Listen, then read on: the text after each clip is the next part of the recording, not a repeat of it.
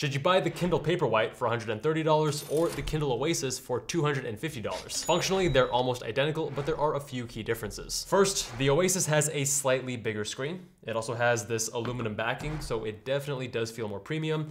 And it has buttons and an asymmetric design that makes it easier to hold with just one hand. Second, the Oasis allows you to set the color temperature of your backlight, meaning it can be warmer, like more yellow, more orange, or colder, meaning more blue. Now this allows you to reduce your blue light exposure at night. As we know, blue light causes a suppression of melatonin secretion.